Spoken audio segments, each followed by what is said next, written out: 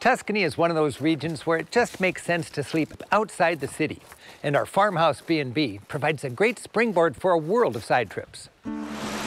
A short and scenic drive south takes us through some of Italy's finest wine country.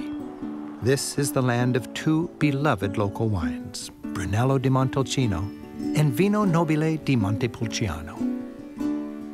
The vineyards here produce some of the very best wines in the world, and travelers who call in advance are welcome to visit and tour the wineries. Beautifully tended vines soak up the spring sun as hardworking vintners hope that this year's vintage will be one to remember. And overlooking it all is the hill town of Montepulciano. The town's sleepy main piazza is surrounded by a grab bag of architectural sites.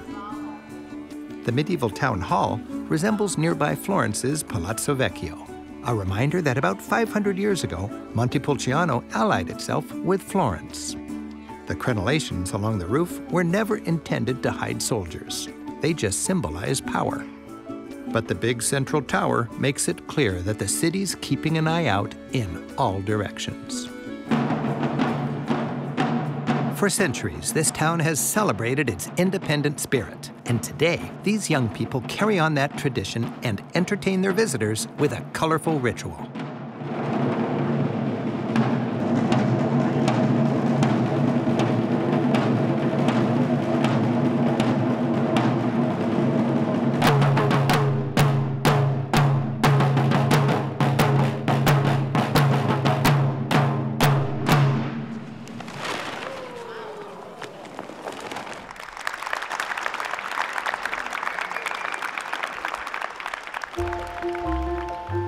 Being a wine-producing capital, Montepulciano is built upon a honeycomb of wine cellars. Palazzo Ricci sits atop a particularly impressive series of cellars. Joining a vintner, we descend a long staircase.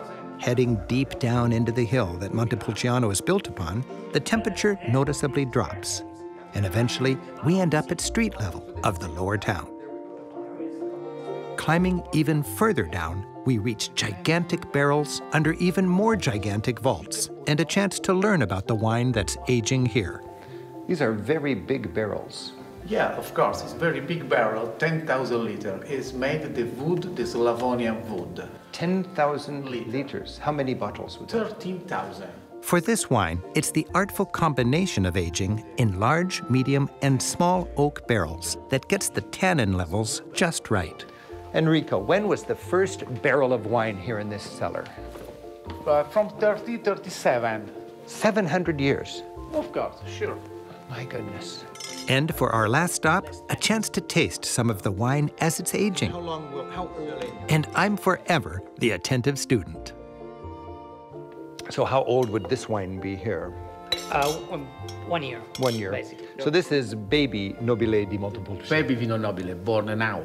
Born now. It's a little tiny baby. And when it's finished, how old will the wine be? 3 years old. 3 years. And is this good? Can you tell when you taste? For me, the wine is how my son. It's very, very nice. You love the wine like your son? Yeah. You love your son like the wine. Same. The same. Good. The people of Montepulciano seem to enjoy their red meat as much as their red wine. And this osteria is a carnivore's dream come true. Its long, narrow room, jammed with shared tables, leads to a busy kitchen with an open fire. Giulio, his wife Chiara, and their staff serve their hungry crowd like a well-choreographed meat-eater's ballet.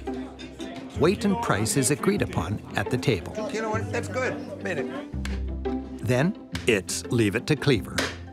The meat is seared over embers for just a few minutes before being cut from the bone.